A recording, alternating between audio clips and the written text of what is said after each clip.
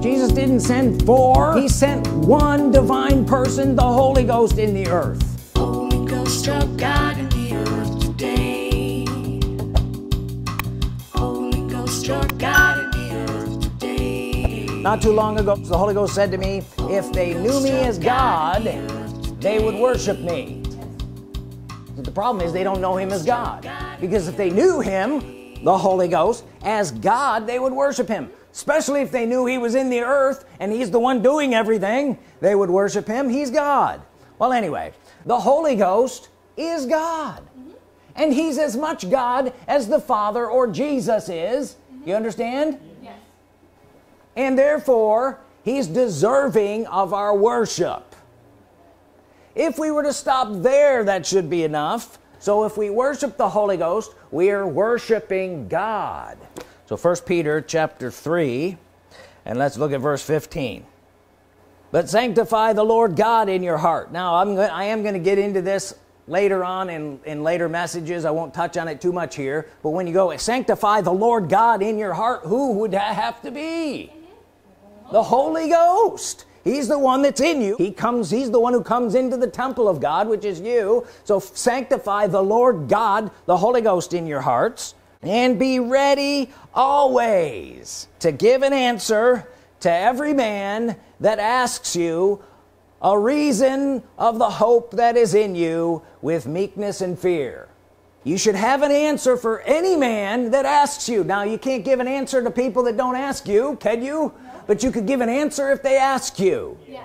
And this message is for those of you who worship the Holy Ghost, to give you an answer to those who may ask you why you worship the Holy Ghost. Well, number one, we've already crossed that bridge. He's God. The Bible specifically says to worship God. We found out that he is God, therefore we worship him. But there are other reasons. So for those of you who do worship the Holy Ghost, this will give you answers. For those who don't worship the Holy Ghost, this should give you a reason to start. If you'll listen, oh, I hope you heard that. If you'll listen with the ears of your spirit, you will have a reason to start worshiping the Holy Ghost. The Holy Ghost is God. He is a divine person that speaks. He says things, he speaks things, and he's a divine person. He's an actual person with a personality that says things. Well, if he's God, why aren't you worshiping him? Using the words, I worship you, Holy Ghost, or worshiping the Holy Ghost is foreign in most circles. It should not be. If he is God, we should worship him. Let's look at reason number 2, why we worship the Holy Ghost. Now, I can't make anybody else worship God. The more the merrier. I wish they would. But you can't make them. Reason number 2, why we worship the Holy Ghost, because he's the one that Jesus sent.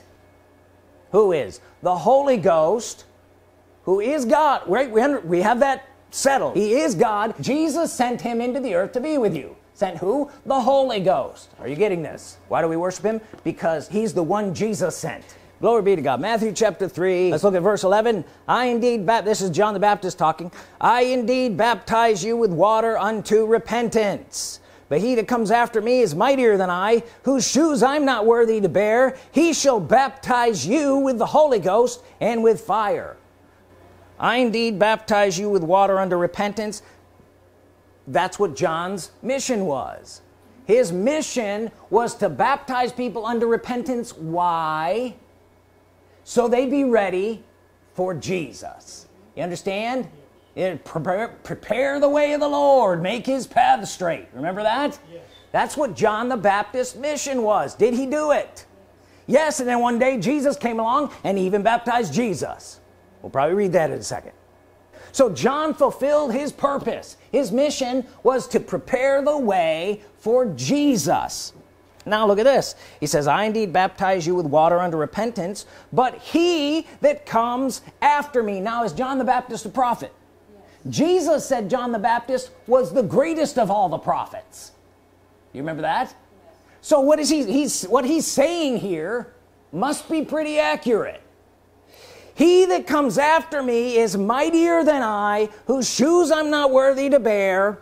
He shall baptize you with the Holy Ghost. So John the Baptist said, this is my mission, this is what I'm here to do, is to get people ready for the one coming after by baptizing in repentance, which he fulfilled. Then he said Jesus's mission would be to baptize people in the Holy Ghost. Are you here? So what was Jesus's mission? To baptize people in the Holy Ghost. That's why he came here. A lot of people won't understand that yet. I hope I'll be able to develop that a little bit. But that's why he came. It wasn't so you could die and go to heaven. It was so that your sins could be forgiven. You could be born again. You could be a brand new spirit, because he won't come on someone who hasn't been forgiven of sins. You understand? Cleaned up. He's the Holy Ghost. He's not the corrupt ghost. He has to go into a holy temple. Therefore, Jesus had to remove sin. So Jesus' whole mission was to get people so that they could be baptized in the Holy Ghost. He, this is his mission, shall baptize you with the Holy Ghost. So his mission was to get people ready to receive the Holy Ghost. Through his death, burial, and resurrection, he prepared people, and then the Holy Ghost could come on them. Let's go to John chapter 16. Let's see if Jesus actually did this. Verse 4, but these things have I told you, that when the time shall come, you may remember them that I told you of them. And these things I said not unto you at the beginning, because I was with you. You see what's going on here? Jesus is about ready to go away. And he said, I didn't tell you these things at the beginning. Say at the beginning. At the beginning. So he's telling him not at the beginning, he's telling them at the end, before he goes away. He said these things not unto them at the beginning, because I was with you, but now I go my way to him that sent me, and none of you asks me, whither goest thou? Verse 16, but because I have said these things unto you, sorrow has filled your heart. Verse 7, nevertheless I tell you the truth, it is expedient for you that I go away. Say expedient. You know what that means? Profitable. It's profitable if Jesus goes away. Now, going away means to be somewhere, like he was with them, and then not being with them anymore. Do you understand? That's going away. For Jesus to go away, he would have to not be with them anymore. But because, verse 7, nevertheless I tell you the truth, it's profitable for you that I go away. For if I go not away, the Comforter will not come unto you. But if I depart, I will send him unto you. Say, send him. Send him. So you don't send something to someone if you're there. You send them something from somewhere else. So here we see Jesus is saying it's profitable if I go away and send something to you. Are you here? Profitable, expedient for you that I go away. If I go not away, the Comforter will not come unto you. But if I depart, I will send him. Say him. Him unto you. So this Comforter is going to be a person, a him. So Jesus is going to go away to the Father, and he's going to send from the Father someone. I'll send him unto you. And when he is come, he will reprove the world of sin and of righteousness and of judgment. Of sin, because they believe not on me. Of righteousness, because I go to my Father, you see me no more. Of judgment, because the prince of this world is judged. I have many yet things to say to you, but you cannot bear them now. But when he, say he's going to give him a name now. He, the Spirit of truth. We know who that is, right? He's the Holy Ghost. He's the one that Jesus sent. He is God. We know that. And Jesus is about to send him. Where's he going to send him? To you.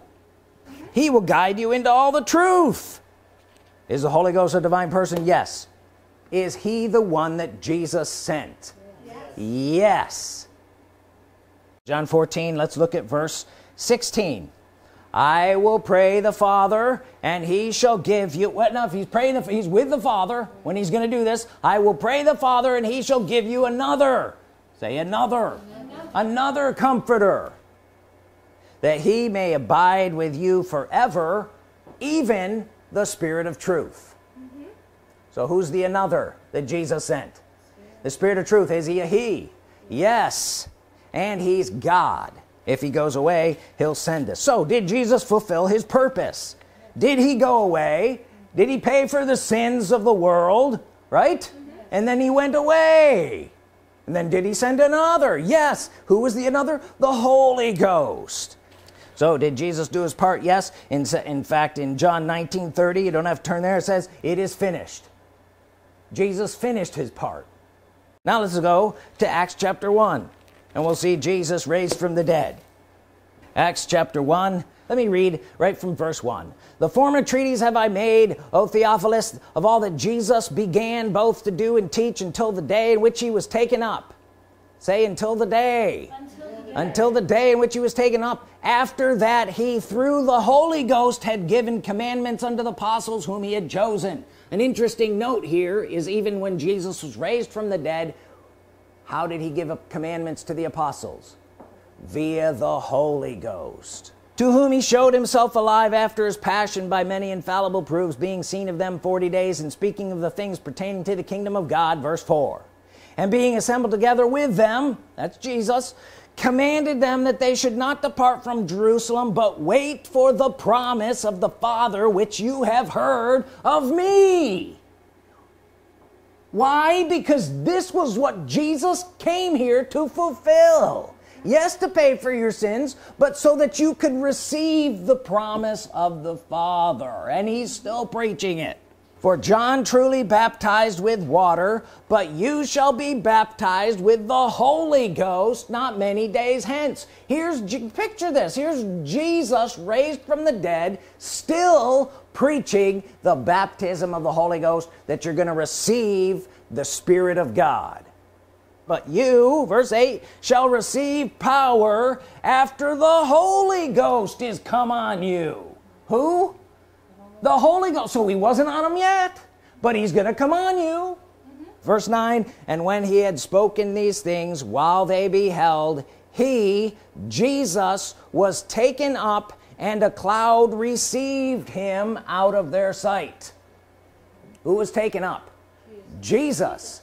Actual, physical, raised from the dead, Jesus was taken up into a cloud and out of their sight, meaning they couldn't see him anymore. And while they looked steadfastly toward heaven as he went up, behold, two men stood by them in white apparel, which also said, you men of Galilee, why stand you gazing up into heaven? This same Jesus, very important, this same Jesus which was taken up from you into heaven shall so come in like manner as you have seen him go into heaven. And I always ask this question, has that happened yet? No. So where is Jesus now? Physical Jesus, he's still in heaven, because he had to go there and then send someone else. This was the end of Jesus' dispensation. Now he's sending someone else. Are you here? Yes. And he said to wait. Wait for it. Wait for it. Wait for it. Go to Acts chapter 2. And verse 1, and when the day of Pentecost was fully come, they were all with one accord in one place. And suddenly there came a sound from heaven as of a rushing mighty wind, and it filled the house where they were sitting. And there appeared unto them cloven tongues like as of fire, and it sat upon each of them. And they were all filled with the Holy Ghost. So let me ask you a question. When Jesus said, if I don't go away, I won't send another, but if I do go away, I'll send another, did he do that?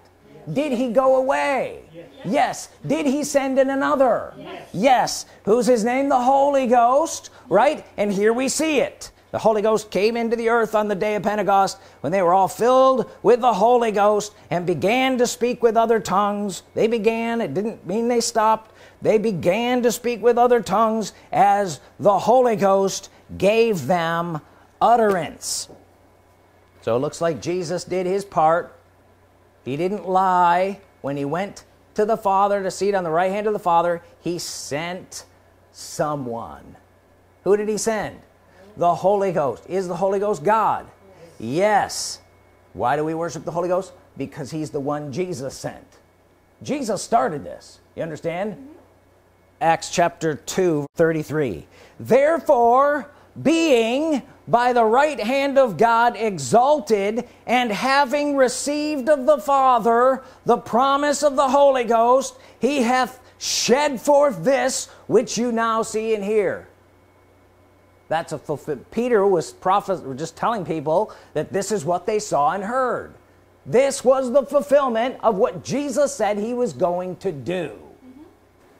Jesus did his part. He has not returned yet. My point's pretty simple. Why do we worship him? Well, number one, he's God. Number two, he's the one Jesus sent to be with us, said he would be with us forever. Right? Yes. The Holy Ghost, he's God. He was sent, meaning he's here. He's in the earth with us now. Hebrews chapter 12. Let's look at verse 2. Looking unto Jesus, the author and finisher of our faith. Like I said, who started this? Who said he was going to send another? Who said? Jesus did. Who said he's going to send someone that he would be with you forever? He will do this. He will do that. He will teach you all things. He is the Spirit of truth. Right? He will speak all these things. Jesus said it. Looking unto Jesus, the author and finisher of our faith. Say, our faith. Our faith. Who for the joy that was set before him endured the cross, despising the shame, and is set down at the right hand of the throne of God. Now, is this, did I read that straight out of your Bible? Yes. Where does it say that Jesus is? It says, and is. What does is mean? Was? No, he is. He is. Say he is. He is. And Jesus is set down at the right hand of the throne of God. We know he sent the Holy Ghost. Where is he now? He is set down and he will return. Remember, like the angel said, we all know that, and he hasn't done it yet. So where are we now? Where's Jesus now? Jesus is in heaven at the Father's right hand. Where's the Holy Ghost? Who's God? He's in the earth. He's the one Jesus sent. Worshiping him doesn't irritate Jesus. Worshiping him is a fulfillment of what Jesus expected you to do when he sends God into the earth. That's right. Amen. And yet people aren't doing it, and they wonder why things aren't working out. He's the Spirit of truth. The Holy Ghost worship begins with Jesus leaving. We understand that because he had to send him. The Holy Ghost is here. He is the one Jesus sent. I'm just trying to wrap this up. You understand? The Holy Ghost is the one Jesus sent, right? He is God. He's a divine person who speaks. Jesus sent him. He sent him in here. He speaks to us. He's a divine person. He is God. He is in the earth. He's God in the earth today. He's the one leading and guiding, directing the church. It's his dispensation. In fact, he's the only part of the Godhead who's in the earth today. Who's in the earth? The Holy Ghost. How did he get here? Jesus sent him. Right? Yes. Do we have scriptural reasons why we worship the Holy Ghost? Yes, we do. Number one, he's God. He's a divine person that speaks. Number two, he's the one. Say the one. The one. Jesus didn't send four. He sent one divine person, the Holy Ghost, in the earth. And he did come, and he is with us right now. Say this, Holy Ghost, Holy Ghost. I worship you. I thank you that you are God, and that you are with me right now, teaching me, helping me, empowering me. In Jesus' name, amen.